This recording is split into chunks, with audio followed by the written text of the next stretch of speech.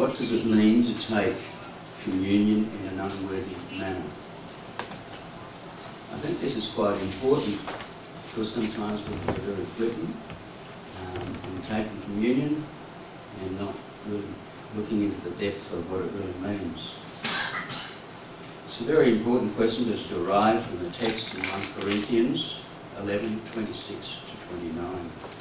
For as often as you eat this bread and drink this cup, you proclaim the Lord's death until he comes. Therefore, whoever eats the bread or drinks the cup in an unworthy manner shall be guilty of the body and the blood of the Lord. But let a man or woman examine him herself, and so eat of the bread and drink of the cup. For he who eats and drinks judgment to himself, he does not judge the body rightly. There's much discussion about what it means to take the bread and the cup in an unworthy manner. There are different interpretations. And it could be that those taking communion elements needed to be fully aware of what they really represent, the sacrifice that Christ did for us, and how we're redeemed from sin. Therefore, to participate in communion while not understanding this would be to take communion unworthily. Another possibility is that taking the supper willfully, unconfessed sin would be an unworthy manner.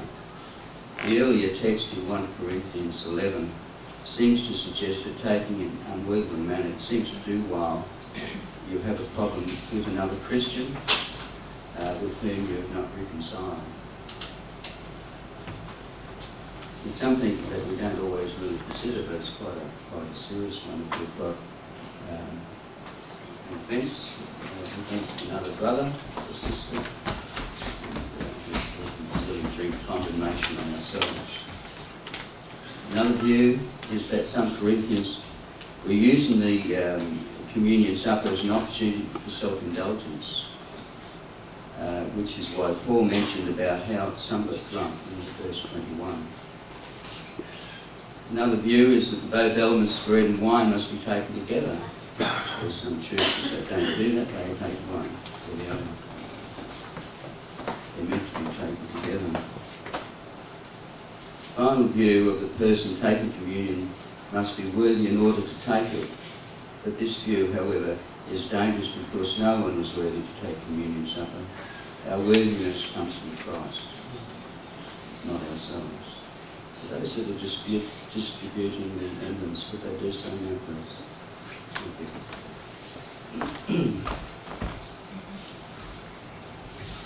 So there's no shame that as the emblems are passed around, that they can be, that you can, if you have any unforgiveness in your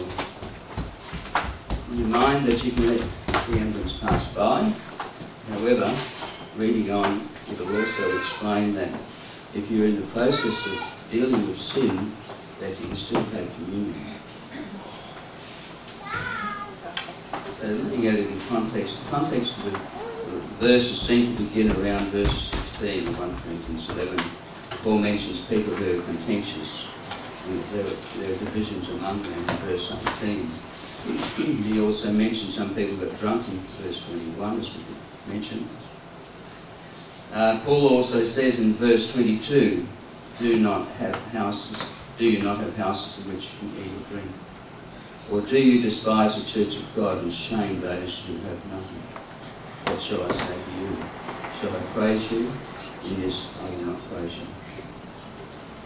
It is after this that Paul speaks more directly about communion and how it represents the body and the blood of Christ. In verse 26 he says, as often as you eat this bread and drink this cup, you proclaim the Lord's death until he comes. Paul relates the communion to the sacrifice of Christ, and then says to examine oneself in verse 28. It seems most probable that Paul is telling people to examine their motives, make sure there is no dissension with other believers, to make the supper solemn. and that they will rightly understand that what it represents with the sacrifice of Christ. Finally, many Christians do not feel worthy of taking communion because of their sin. But the Christians should realise that communion is for sinners, for Christians who are sinners. It is not that communion makes sinning okay. The Christian should always war against sin. The Christian should not withhold themselves from the table if they are trying to repent from the sins and are struggling to gain victory, but have not yet attained it. It is a struggle against sin that is an admission that we must depend upon Christ and His grace. In our struggle, we judge sin to be sin and war against it. It is precisely this struggle that is a vindication of our position with Christ and a manifestation of our need for communion as an act of dependence upon His work and grace. Could we all stand, please, and we'll take communion together? Father, we just thank you, Lord, for the body.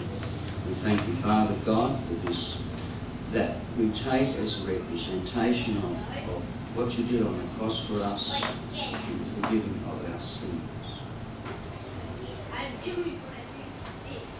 Let's eat together.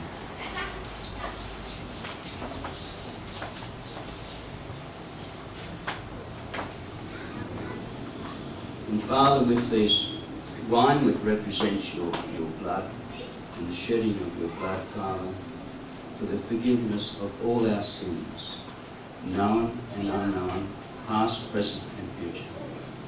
Father, we thank you, Lord, for that great sacrifice that you did for us on the cross. So we partake now. Thank you.